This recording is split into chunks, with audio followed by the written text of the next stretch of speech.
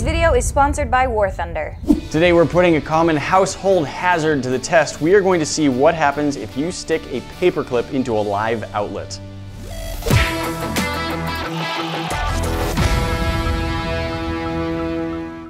Here we have an outlet, and of course normally outlets aren't just sitting in the middle of a desk, but this outlet has been extended from the wall outlet. This is a normal outlet. It has all of the same insides and parts and workings and wires as the outlets in your wall. The only difference is it's a lot easier to get to here on the desk. As you can see, Callie has plugged in this lamp and it is functioning. Of course, it's also not normal for a tank to come crashing through your wall, but that's something you can do in the game War Thunder, our sponsor for today's video.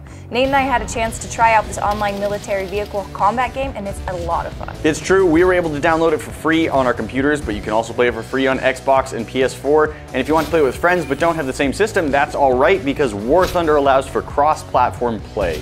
Something that I thought was really cool about this game too is that this game has more than 1,200 historically accurate playable tanks, aircrafts, helicopters, ships, everything ranging from the 1930s to the 1990s. Personally, I like playing the M1A1 Abrams. It's just amazing to drive around this vehicle that you see in today's news. Click the link in the description to register and download War Thunder for free. By using our link, you'll receive a premium tank or aircraft as well as 3 days of premium account time. So let's take a look at what's inside an outlet. And again, this is the same thing that's going on inside your wall. This is just kind of a slick little packaging for it. Other than that, it's exactly the same. So you can see that the 3 wires here actually connect with the 3 different parts of the socket. So you've actually got a ground, a neutral, and a hot, and they all connect with the different wires. In the United States, ground is either going to be bare copper or with a green covering over it. Neutral is white, and the hot wire, the one where electricity comes in, is black. Those connect onto our outlet, usually in an outlet in the United States. Where you attach the hot wire is going to have gold screws, and where you attach the neutral wire is going to have silver screws. In this case, they've also used a green screw to show where the ground attaches. The ground is an emergency backup wire. It's in case something goes wrong. If too much electricity flows through, or if something gets physically broken, the ground is there to make sure that any wire flowing through the hot gets sent into the safe ground spot, because it's not going to be flowing correctly through the neutral wire. So now you've seen what's inside the outlet. We have the 3 different wires that each correspond to the 3 holes in the plug face. This bottom one that's shaped kind of like an archway, that's the ground wire. All of the electricity is coming in through the hot wire. That's the smaller hole on the right. The other 2 holes are the neutral and the ground, and that's where the electricity goes back out. To get alternating current to work, it needs to be completing this path, and it only comes from one side and goes out the other side. So now we want to find out exactly what's going to happen if we start sticking bits of metal into our outlet. Here's the basic idea. We have got paper clips, we've got knives, and we've got electricity. Let's see what happens when they all meet. We've got a voltmeter, and we can use it to test the voltage running through this outlet. We'll attach one lead into the hot and one lead into the neutral, and then we can also attach it to the ground, and we should get the same result. We're seeing about 122.9, and we are in the United States, where usually that's putting out about 120, so that lines up pretty nicely. If a person were to get 15 amps running through them at 120 volts, that could stop your heart. It's really actually a dangerous amount of electricity. So is this something that can happen to you just by sticking a paperclip in the outlet? So in the neutral, we get a reading of 123. If we put the lead in the ground, the exact same reading, 123 volts. Is a paperclip going to complete a circuit? Well, it's possible. Here's the thing you have to keep in mind. If the paperclip is in the hot side of the outlet, there is electricity flowing into it, but electricity isn't going to flow unless it can go somewhere. With the neutral and ground, that allows the circuit to complete. If the paperclip is touching nothing, then a circuit's not going anywhere, it's not complete, and electricity is not going to flow through it. However, you could be grounded. Currently I'm wearing shoes with rubber soles and rubber gloves, but they are kind of thin rubber gloves, and I don't know exactly how conductive my shoes are. So it's possible that if I put this into the hot side of the outlet, it would zap me. Although I do feel fairly safe putting it into the neutral and the ground side, and I'm even going to try that right now. Doesn't seem to be doing anything to me. I'm not feeling it. Ground, neutral, nothing's really happening there. With the outlet unplugged, I've now fit this paperclip into the hot side, and now we're going to plug it back in and do some more testing on it. Not by grabbing it though. Let's take our voltmeter and check this again. So again, we're going to have one connected to the neutral, and the other one we're going to touch to our paperclip, which is now extended out. So this paperclip is now hot. And by hot, I don't mean temperature, it's warm. I mean that it has electricity ready to flow right through it. 123 flowing through that paperclip right there. Now, I'm not quite dumb enough to just grab straight onto that, but we have some hot dogs which have a similar moisture and sodium content to people. And we're gonna see what happens if we connect hot dogs to both of these wires. So he's putting on a much thicker, much more insulated glove for this. Okay, so now we're gonna see if anything happens with this hot dog touching to both of these paper clips. Oh, that is sparking and that is burning. Yeah, I don't know about you guys, but I like my fingers. So that would be your fingers right there. Yeah. It almost has a smell of burning hair. That's actually what this reminds me of. Probably the casing around the hot dog. So you may see this and think, well, I mean, I get that it's shocking and it's burning a little bit, but that doesn't look like that bad of an injury. So if you just left a hot dog sitting on this for like 10 minutes, would you have a cooked hot dog? At least partially. Right now we've got the leads so close together that they're not gonna cook most of the hot dog. It's just gonna travel the shortest path from where it's touching. But now I'm gonna see what happens if I actually try and stab it onto the paper clips.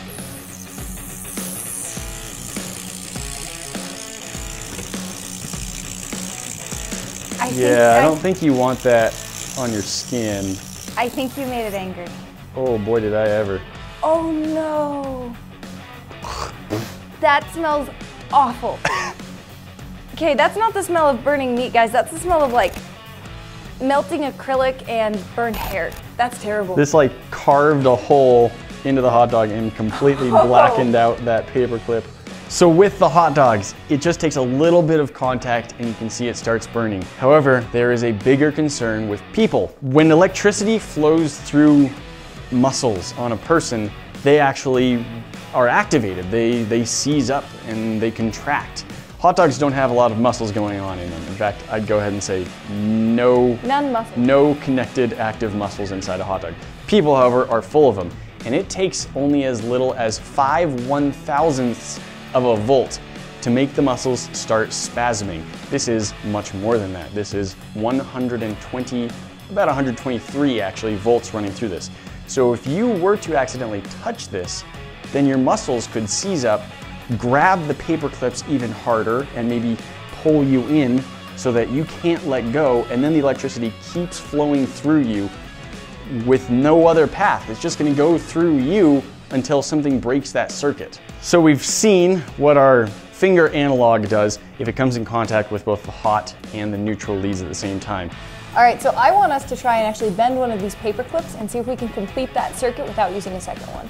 When I say we, I meant I was gonna make Nate do it. Now I'm going to be wearing a thick rubber glove.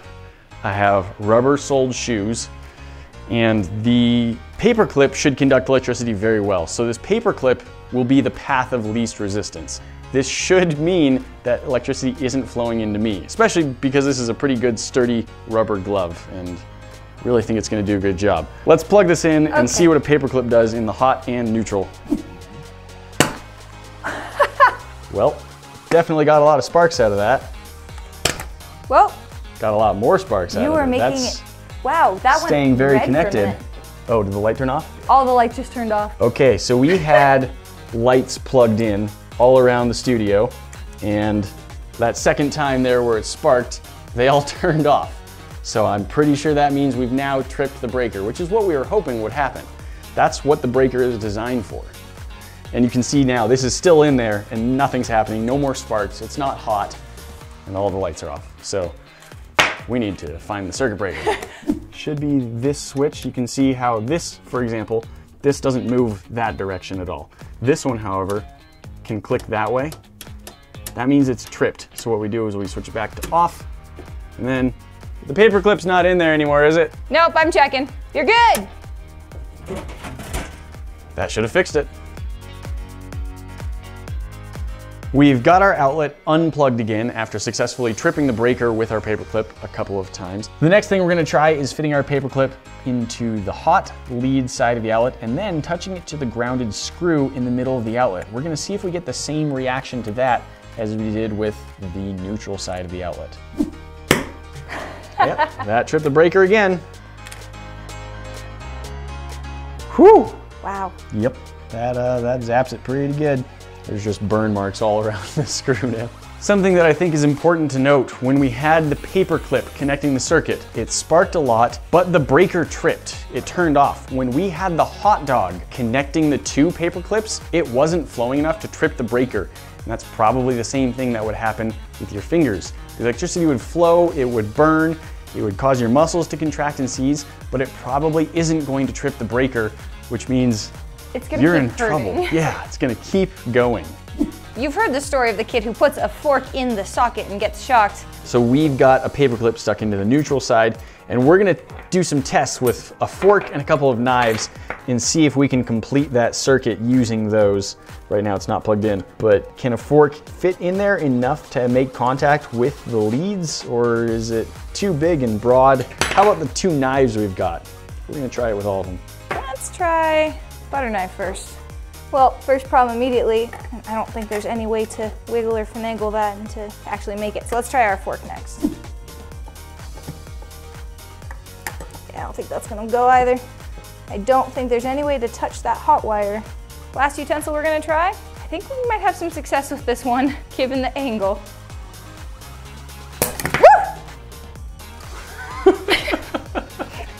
You do jump. I told you. Look at that. So this is where the paper clip touched our knife. Zap. So with this fork and table knife, it wouldn't fit into the outlet. It would not. So I'm thinking that this butter knife was just too rounded to actually touch the hot wire, and for this fork, those tines are just too thick.